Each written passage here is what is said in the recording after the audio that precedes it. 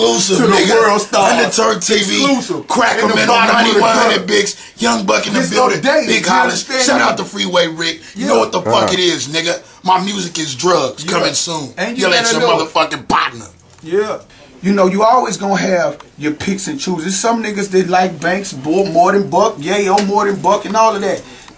Niggas wasn't able to handle that. And 50 Cent was one of the main niggas that wasn't able to handle that. Because I never got compared to the Banks and Yayo. I got compared to the 50, which was the boss. You know, and I come in with my own boss mentality, meaning that I wanted my own shit.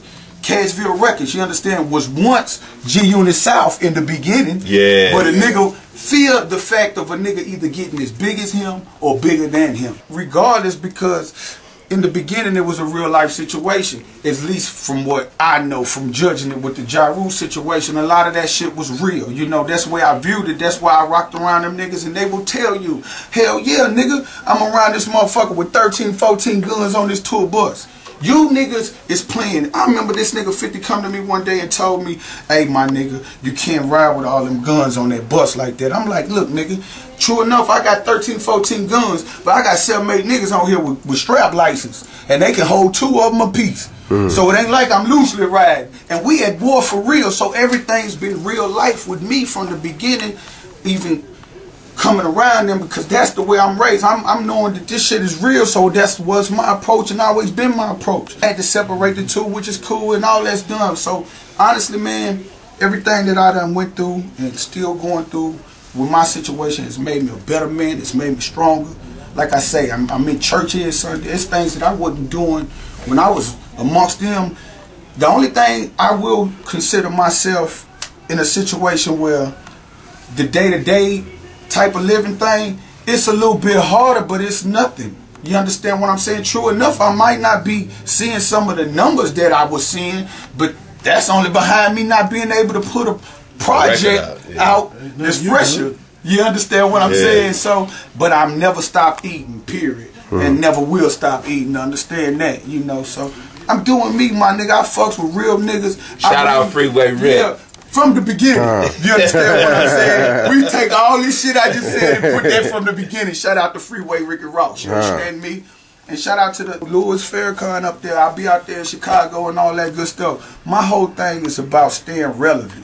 You know, I'm in a situation where I have an individual that's trying to blackball me from the game. You understand? So I give much respect to the producers out there that's allowing me to toss this music out there the way I'm tossing it. Because a lot of it's not paid for. And I'm in a position where it's like, okay, I'm going to stay relevant as much as I can to fight this nigga throughout this paperwork situation. Whether we got to go by the lawyer situation. That's why I ain't never wanted to go that far with shit. It's been 2-3 years because like I said in the beginning, our situation wasn't that real where a nigga can't pick up a phone call, have a face-to-face conversation. The nigga could have picked up the phone call from the beginning before he said, I got a word from me on Hot 97. Young Buck is no longer part of the group, G-Unit. Nigga, you could have called me on the phone and told me that. So I think he wanted something from his whole thing. Besides, it probably was a publicity stunt in mine. All this shit is real life. It's not no game. You understand? See, everybody out there watching this shit, it's a lot of London cats. I fuck with them Brixton niggas in London. They street niggas. Them London niggas out there all over. I mean, for niggas that ain't never been overseas and shit, it's gutter out there. It's gutter. It's a lot, whole nother world, but it's a lot of real individuals. Black, white, whatever nationality they may be, it's a lot of real individuals, just like it is over here in America. And I done had the blessings of being able to run over there, you understand, with the G-Unit back then and all of that good shit, and establish myself through my own platinum records and go over there. So, you know, I'm my own fucking artist, period. It's never been a question about can Buck stand on his own too. You know, I've stood on my own too from the beginning. You understand what I'm saying? I've never ever needed the 50 Cent to stand behind me. You know, I had this talent before I met a 50 Cent. I come from the gutter, from the grind of this music. I come from the independent grind. It used to cost me back then in the days, homie, $300 to press up 1,000 CDs. I sell them home for $10 a piece in front of a Seiko that I used to trap out in front of. I started making more money off of my motherfucking rap CDs than I was off the pack, and said, fuck this shit. I'm finna start my own goddamn music. So I come from the gutter of the grind. I ain't no new nigga. I've been blessed to sit around real individuals such as the Suge Knights and shit like that as a young nigga, and they opened the doors for me to be the young nigga with his mouth closed right there to see a lot of things, and been blessed to be around a lot of real gangsters and shit as a young one coming up. So I was born with morals. I didn't come up as you have these rap niggas out here. They ain't got no morals. They just rappers. You understand me? So and I'm not playing about the shit that I'm popping in this music when I'm talking with these niggas. I'm serious because my life is out here on the line. I mean my shit when I'm popping this shit. If I see them niggas, who knows how it's gonna go? May the best man win. But they know I'm an active nigga. And a lot of more niggas know that too. You understand me? So I'm not a nigga that's gonna get out here and pop this shit. 50 know this. You understand? And I'm not no nigga that's gonna be stupid neither. But a nigga gonna have to stay on they shit just as well as I stay on mine, fucking with a nigga that mean what the fuck he talking about. Because I'm not playing with them. You understand? They playing with my kids and my life, my well-being behind paperwork. I love this music. I'll do this shit even if it wasn't money involved in this shit.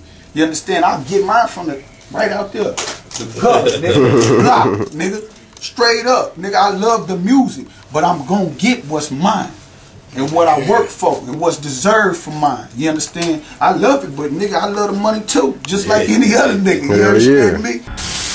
This is crack cocaine, seized a few days ago by drug enforcement agents in a park just across the street from the White House. Let there be no mistake. This stuff is poison. Weed cracking Pilly'S, weed cracking Pilly'S, I got weed cracking Pilly'S, weed cracking Pilly'S, weed cracking Pilly'S, weed cracking Pilly'S, I got weed cracking Pilly'S, weed cracking Pilly'S, weed cracking Pilly'S, weed cracking Pilly'S, I got weed cracking Pilly'S, weed cracking Pilly'S, weed cracking Pilly'S, weed cracking Pilly'S. Them drugs is always with me, out the back off the digi, give me X or the icky. I can lace you up like Grammys, I be drugging up my city, got them fans in a frenzy. I'm dealing for them Benzies. Last night I shot Gimme and I never heard a Lemmy, no. But I answer every call, following protocol. Different colored grass, blaze up 100 y'all. Tryna get to mall, fuck on a star. Life's poker, hard coke was in my car, and I had a catalog. Going to the market, dog. From first to tweet appeal, sale off the Twitter blog. Money from the floors, that crack in the attic door. What you need that Matic for? Jackers that envy yours. Taurus Bonnie Chevy, Taurus Buick Chevy, Taurus Bonnie Chevy. Finna drug a longevity, and I'm steadily getting chetty like 2047. That Military rock, 3-in-1, call it Reggie. Affiliated heavy, we red like ready spaghetti. That youngin' stay cooking and jooking out Mr. Berry's. Mac Dre's, Marley, and soft Liza Minnelli. Make them on cherries, throw me apple bottom like I'm Nelly. I'm in this bucket car, sliding like credit cards. I'm on the Cali, getting flying this London fall. I'm drugger man, forevermore. Just watch Scarface, he told me the world is yours. But no remorse, and drug 'em more, and steam they ass like an open source. They open stores, hold they corn off, and stay with heat like a Miami point guard. And now I got the juice, you call me Owen Thal. You know my turf is real, and yes I'm so involved. Make sure before I leave, all my bundle gone. Surprised I'm winning, should've been on the underdog. Weed cracking Pilly'S, weed cracking Pilly'S, I got weed cracking Pilly'S, weed cracking Pilly'S. Taurus Bonnie Chevy, Taurus Buick Chevy, Taurus Bonnie Chevy. Different drugs, got confetti. Turf music is drugs, don't act brand new, and I'm a drug. 2047 for loot. Undaturf music is drugs, don't act brand new, and I'm a drug.